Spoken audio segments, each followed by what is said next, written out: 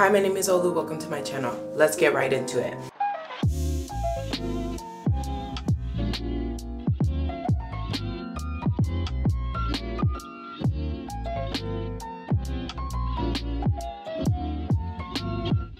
All you need as far as products are the Nairobi Rapid Shine Foaming Lotion and Gorilla Glue. I have 4C hair. If you use anything but these, there are no substitutes. These are the only things that have ever kept my hair down and also allowed the curls to show up in my hair.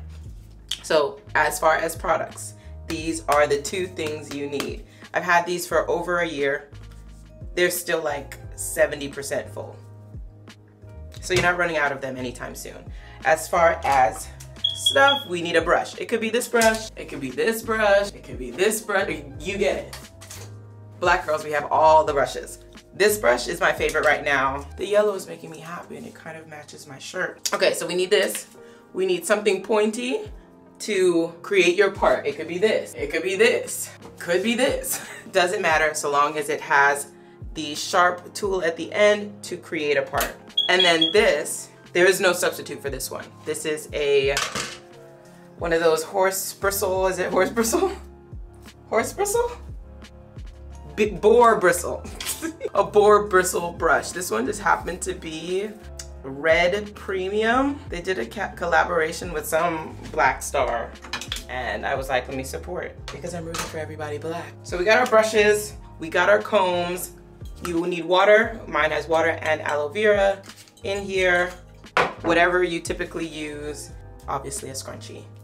I recommend these, either the French scrunchies, because it doesn't crease your hair. I also recommend silk scrunchies, but those stretch out when you're doing this bun because I leave them in for like 2-3 days. And then you need these little strips. This is actually what creates the curl pattern that you'll see when we get through with this. Okay, first we take down our hair. My hair is freshly washed. However, I actually recommend doing this on dirty hair, except that mine was so dirty, it was like a month since I'd washed it because I was in braids. Y'all know the drill. We in braids. I just kept it very moisturized and oiled up. I just did not wash it because I knew that I was only keeping those braids in for a short period of time. So we're taking out all my twists. There is enough oil on my hair because this is a fresh twist that I didn't have to put oil on my hair, but if it wasn't as oily, add oil to your hair before you do your takedown. I don't know if you'll want to see how I unravel. I feel like you should know how to unravel, but maybe it's different. I kind of twist it to find where they separate and then follow it. We gotta twist. We twist it in the opposite direction till it comes apart. Oh no. Okay, see, it's about to lock at the end. I will grab both pieces, find the bottom, and pull it straight down so that the knot doesn't lock in there. I don't know, it's just the way that I found that leads to the least amount of damage. And especially because I've cut 4 inches off my hair already this year, which is a year's worth of growth. I'm being extra gentle and doing the things I know my hair likes. Oh. This would be such a beautiful twist out. That's why I say you should do it on, oh, look at that, it's such a perfect little curl. Yeah, I like to do it on old hair because fresh hair, like I would want to wear it. Anyway, I'm giving myself a head massage because we're about to fuck it all up anyway. And a head massage stimulates growth. It feels great. It allows your scalp to really get the oils distributed. I'm using the pads of my fingers. All right. We separate the hair in the middle, however far back you want it. Be gentle, your hair could break while doing this.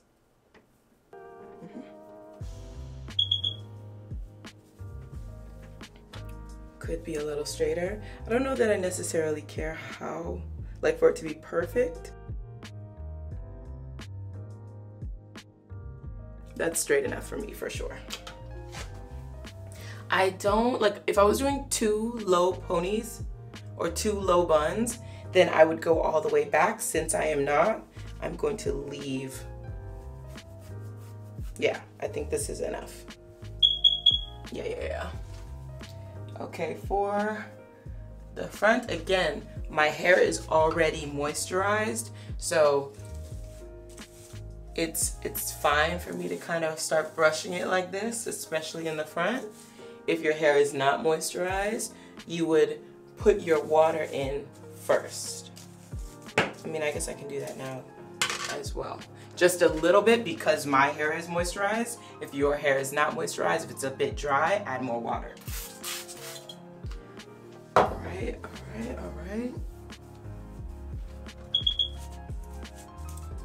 Okay. I'm only doing the front section, as you can see, because again, that's the part that needs to be. Plus, if you leave some of the curls out in the back like this, you'll have texture in your bun, which is kind of what I want. Okay, now is your time to douse your hair with water. Again, you don't need to take out the twist or these thick twists in the back. You don't need to do anything with them. They provide texture at the end. Okay, that seems like enough water. And immediately, as fast as you can, you grab your Gorilla Glue. You put your Gorilla Glue in your hand. Rub it. There is actually no purpose, like, chemically to the rubbing, but that it's spread against your hand so it can get in a further area on your head.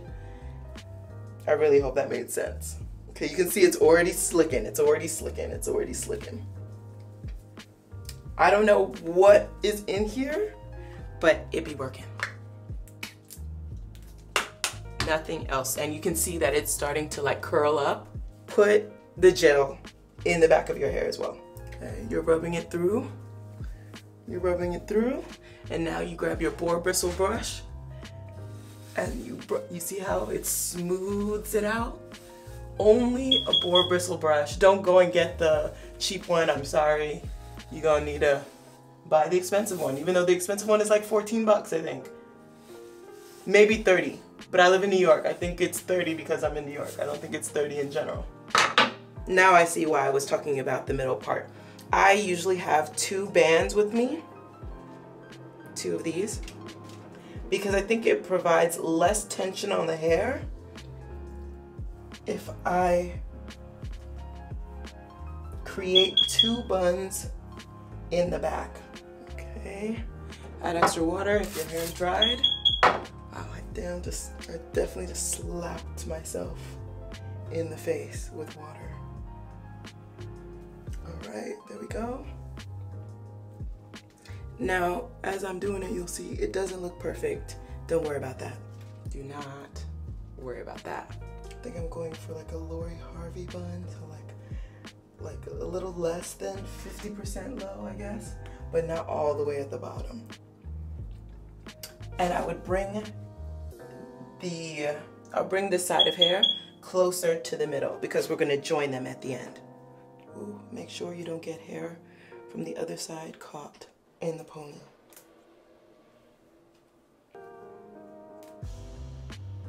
All right. Other side. Water to refresh.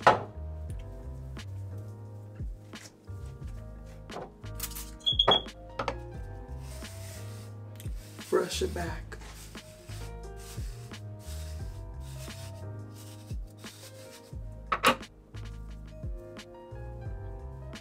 Kind of bring it in closer to the other bun. Again, as close as we can to the other bun. I mean, you're just filling it out. I obviously can't see the back of my head.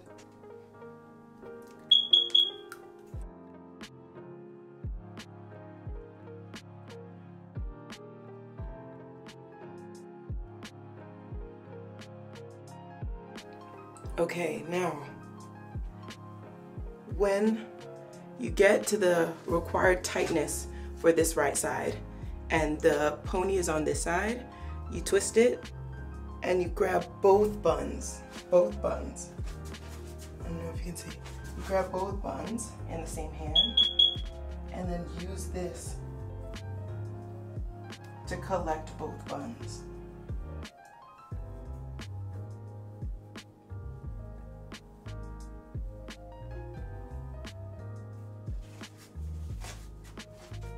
Okay, almost there. And honestly, if you're like jogging, working out, like going to the grocery store, I could honestly leave it just like this, but we want it to be sleek. I'm strolling today, and so I want my hair to look nice and neat. Now, don't worry about the amounts, okay? You just gotta disregard how much you're using. There's a lot of it in here. And now you just add some more on top. As you can see, my line, no, it looks neat, please. And then you just smooth it in, trying to get all the little hairs flat. See, gotta use some more. Might need a little bit more water on this side.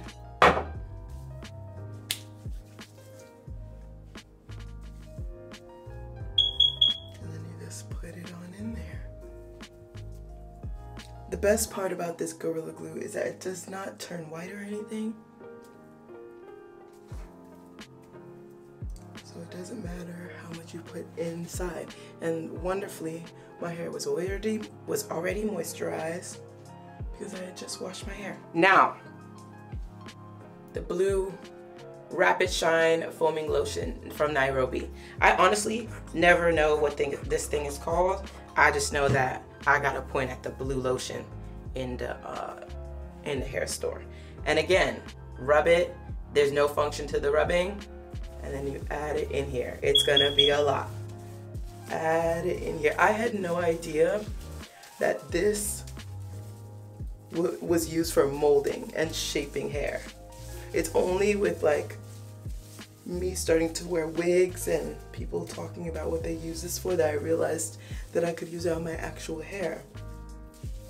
Okay, you see, this is the product that allows like my hair to start looking curly as if I'm not an African. I've done about 12 pumps in this hair already. Totally fine. Again, this has never turned white for me. Okay, we've been concentrating on the front. Do the same thing for this hump in the back, this part right here. Because you want that part to wave up and be moldable as well.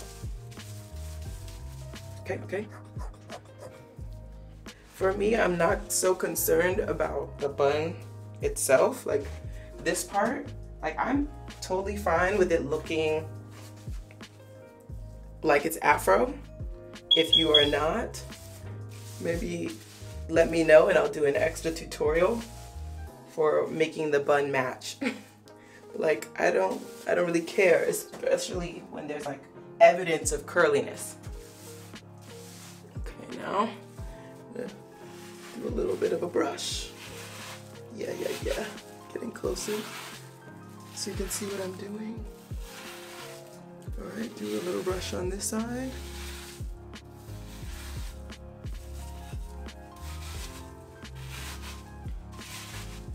At the top,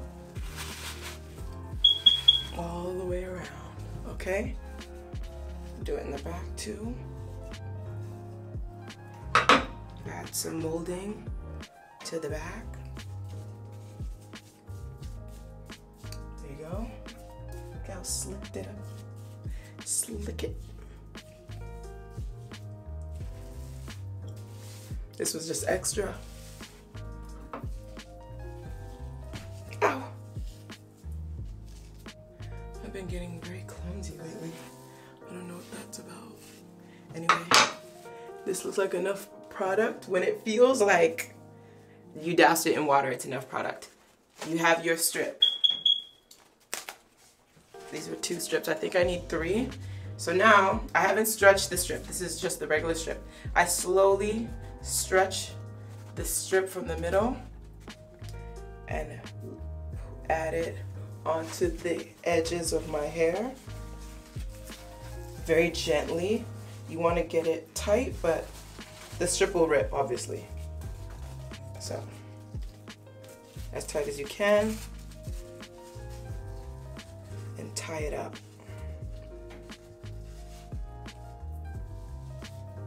Again, do the same thing. Stretch it in the middle very gently. Lay it on the next part of the hair. Stretch, stretch, stretch as you're pulling it to the back. Tie it up. I think the tying it up will take a little bit of practice. You've got to be both gentle and firm. I don't really know how to describe it, but yeah. You can also see the texture forming. I love that for me. And then one more for the back of the head. Okay, stretch in the center, place it on the head, stretch. No! Well, I do it again.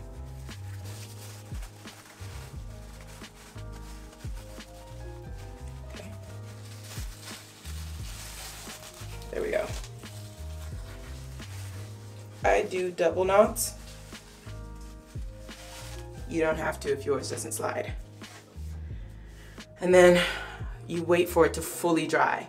You can either get underneath the dryer, but I did this kind of early. I don't have to leave for 2 hours. And I think it takes about 15 minutes to dry when you're just normally walking around and living your life.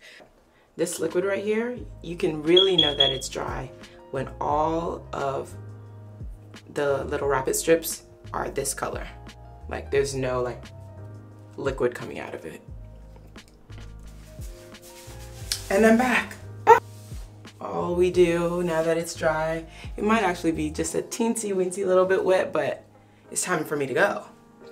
I think it's 3. I'm even saying that I think it's 3 and I was supposed to be there for, or I'm supposed to be there for 3:30. Okay. Come on, work with me.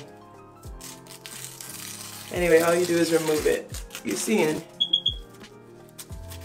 Okay? You seeing? My hair doesn't naturally do that.